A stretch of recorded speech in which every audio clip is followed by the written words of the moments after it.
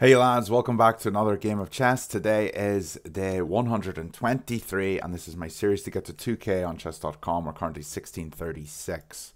Let's see who we're playing today. 1,000 Knights, a knight, and he is from Brazil, and we will play the Jobava again. It looks like we are playing against this setup. Maybe not. Maybe pawn all the way into the center, control the center here. I kind of like it.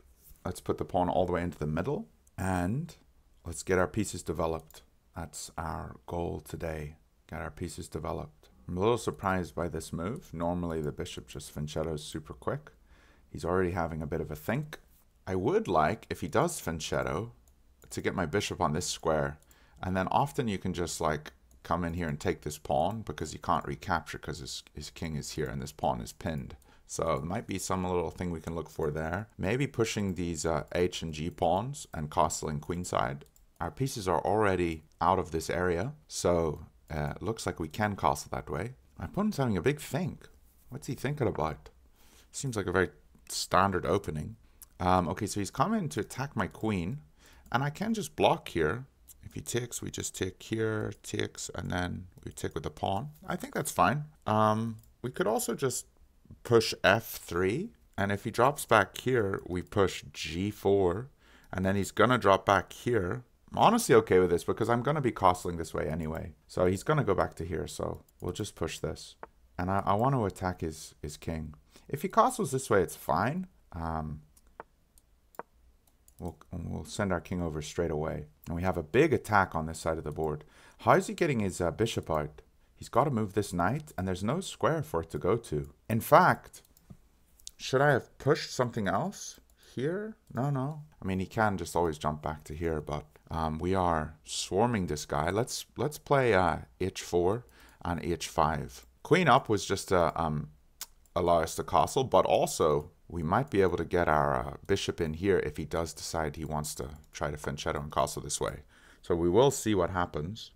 He's attacking our bishop. I'm going to open up the position. And if he takes, what do we do here? I want to castle. Then he captures here, here, here, here, and he has the knight. So that doesn't work.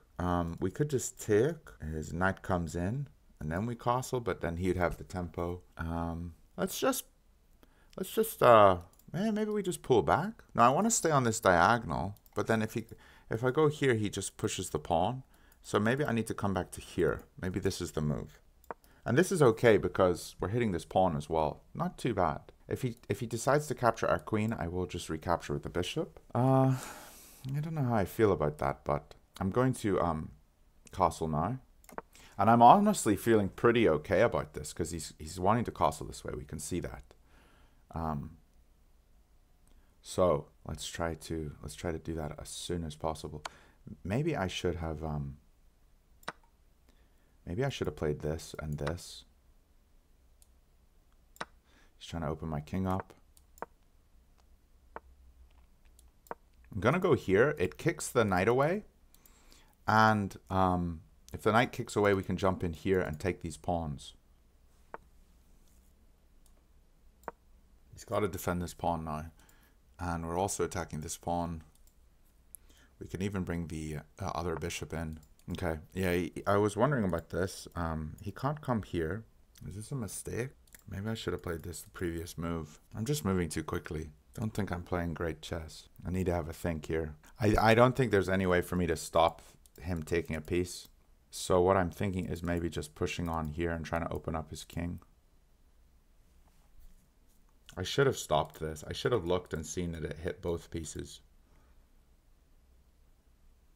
I'm going to just make another threat here.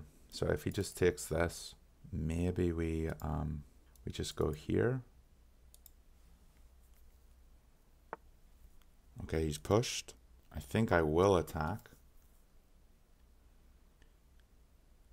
And now his bishop is stuck, and we might be able to win his knight back as well. So if we go here with our knight, when he captures here, we'll eliminate this square, and the bishop's holding the other square. And then we can just put this bishop here and take this one. So I don't think this is awful. I don't think I'm winning. I just was rushing too much there. I need to sit back and think. Like so often when I play chess, I just make stupid quick moves. Okay, he's taken this bishop. Interesting. I don't think that was right. If we take this one, we take with check. So he has to take here, and then we can defend this bishop.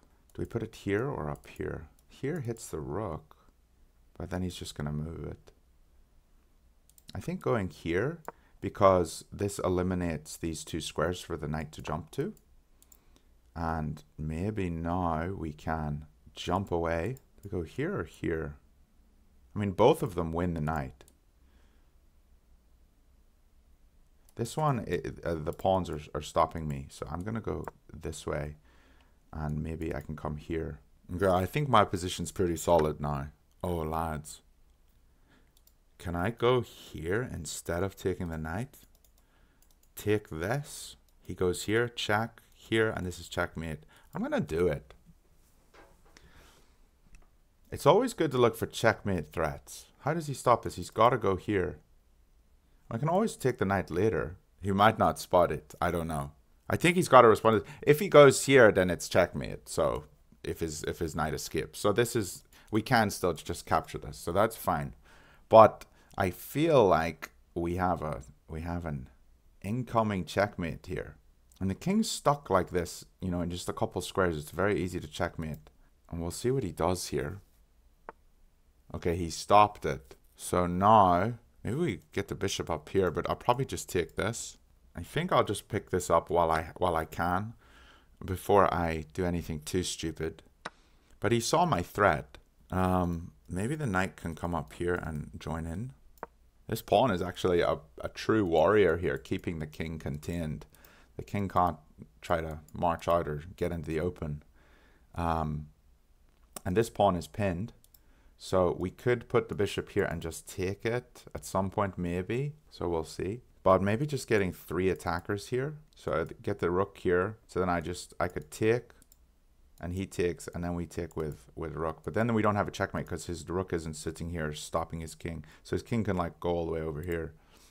But it's still looking pretty solid. This is a really interesting position.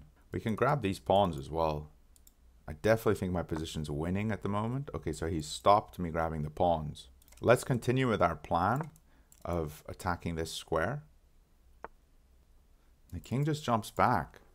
Maybe because he realized this pawn was pinned and couldn't move. But if this pawn ever moves, we just capture. And if he moves twice, we capture. And we have this square here, which looks very nice. If I reroute the knight, I can get onto this square, which looks pretty nice. But maybe I just need to go after some pawns. Maybe we just go here. I could take this. If he comes here, we go here. And then here. Here. No, I don't want to confuse it all too much. Maybe my bishop needs to develop. My bishop needs to be on a solid diagonal. This looks pretty nice for the bishop. So just all I'm doing there is improving the position a little bit. Okay. And I do have to be a bit careful about his pawns. But I'm trying to see here. Do we have anything here?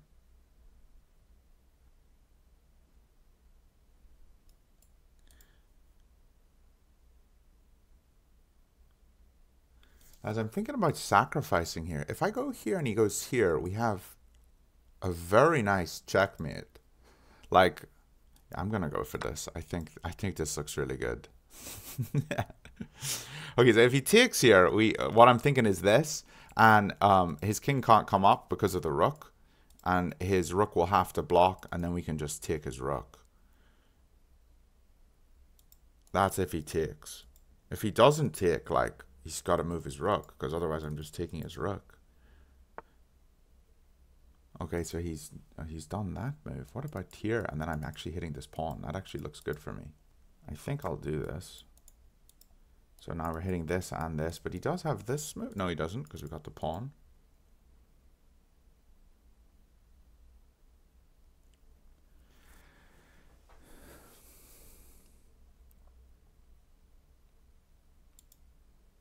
This is a very interesting position. If I capture this, he can't recapture. Yeah, okay, because we got a fork.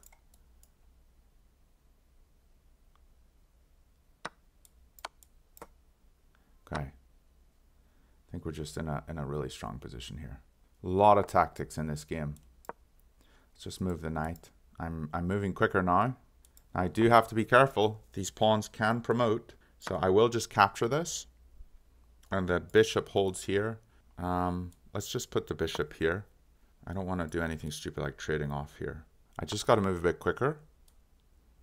I'm going to go here. I still have this square. Oh, dang it. Did I muck that up? I did. Dang it.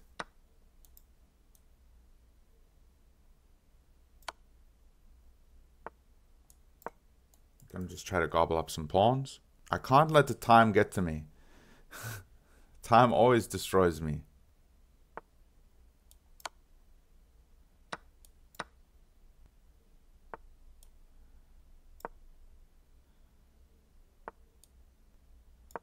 I can go here and take this, or even just come in like this.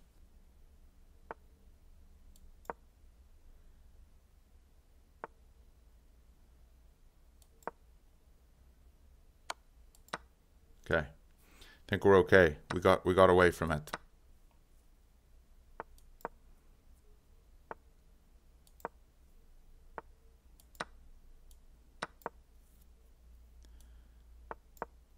Oh, did I really just do that?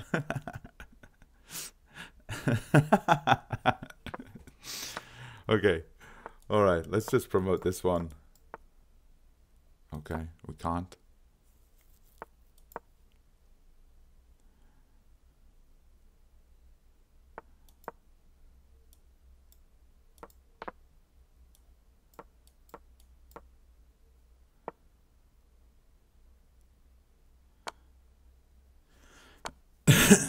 Cool. GG. All right. That was a very ugly game, lads. Very ugly, but we did get the win. We played with an 81% accuracy. Whoa. 2 brilliant moves in this game. So the knight was actually a brilliant move. And taking here was a brilliant move because we had the fork. Oh, I'm really happy to see that. But we did throw our advantage here. And he missed his opportunity.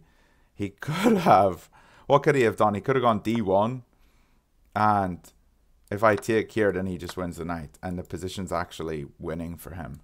So some really ugly stuff. We also blundered at the start here. So this move up with the rook was not so good because of this. And I'm wondering, yeah, it's saying this is our best move, but also is this move, because the other move I was thinking about was this one. So this move doesn't lose us the game. It's a good move, but it's not a great move. But this is the move I was thinking of doing to stop the knight coming in. But I should have just slowed down and stopped his plans. I got to think about what are my opponent's plans and just slowed down. But it's what it is. We got the win. All right, lads, please give the video a like, and I'll see you guys tomorrow.